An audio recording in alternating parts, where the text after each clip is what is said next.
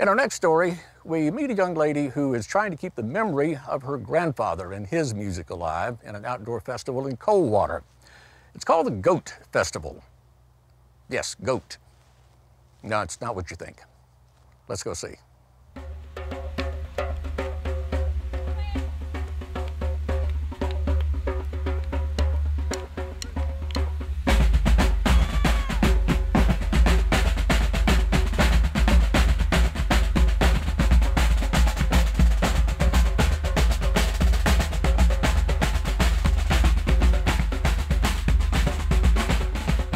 My grandfather, Otha Turner, he started it in his backyard.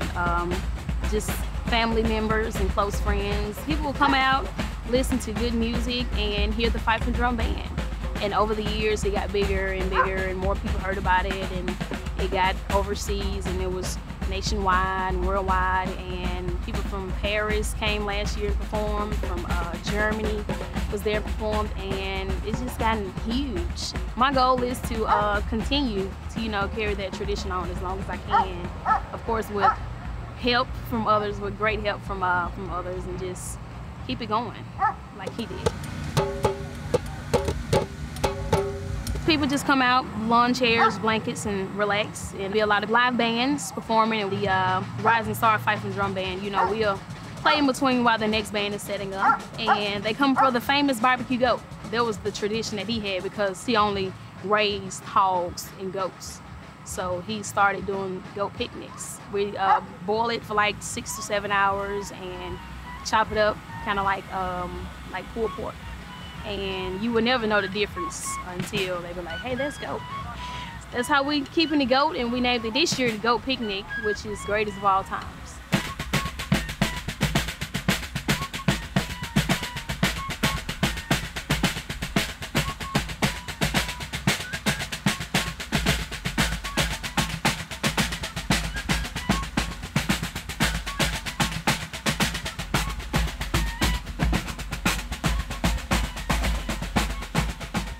Otha Turner, well, he's first off my granddad, and he's the master of fife and drum music. He started way back in the day, the 50s, 60s, and playing fife and drum, which is this is the fife right here. Playing fife and drum, hill country blues, and it's kind of like a folklore tradition. So he picked it up from Mr. Napoleon Strickland and started playing and put a band together with the Grand Boys. Back in the day, it used to be just strictly Otha Turner Fife and drum music. But now, when you come to one of the Rising Stars shows, you get a little bit of pop for the young people, hip hop for the young people, a little bit of gospel, a little bit of blues. So we try to keep it all generations and keep it fresh. I love to see people's reaction when they hear it the first time. This is bamboo, it's bamboo cane. And the holes are burnt, and it's no sheet music. You just pick it up, pour some water in it, play. It's that simple.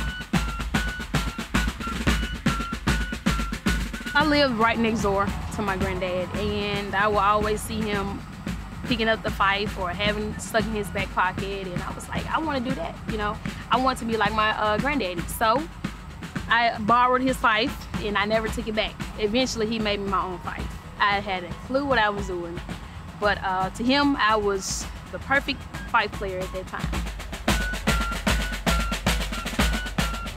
He passed when I was 13, and that's when I got serious about it. Because at first I was just, it was just another hobby or just something I do in my spare time. But once he passed, I was like, okay, I gotta make my mind up if I want to do this for real or just let it go. So that's when I started taking it very serious.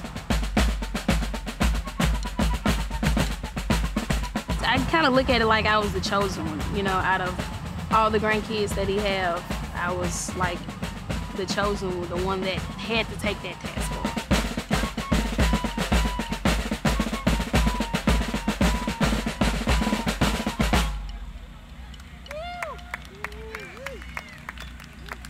We just try to keep it close to how he had it as we can, because I don't want to branch off and start doing all this new stuff and be like, hey, it's not the picnic anymore. It's a blues festival, or it's a concert outside or something. So we try to stick to that feel to give everybody, when they come, they feel at home. They can laugh and do whatever they want to do. So we want to keep that family, that feel, and make sure Otha keeps smiling. Because I got a feeling if we change it too much, you know, he might come down and tap me on the shoulder or something.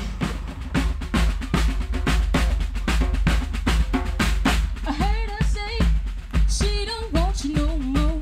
She don't need you no more. She left your best outside the door. I heard her say she went and found somebody new, and now you don't know what to do. She left you broke and said blue. So why don't you fly with me? Baby, just run away with me. Baby, just let yourself be. Fly with me. Baby, I can give you what you need. My granddad's spirit. When I play, it's like a part of him just moved through me. And people can see that, you know, they can see that through the shows and how we play. They can feel his vibe. Like, I'm pretty sure they're gonna feel him the weekend, because this is his picnic, and I'm not gonna say he's gonna show up, but his spirit would definitely be in presence. And I just want everybody to know about tradition that he started. You know, this is something that he started back in the day. He didn't know it was gonna be this far. And I just can't let it die. I just can't let it die down.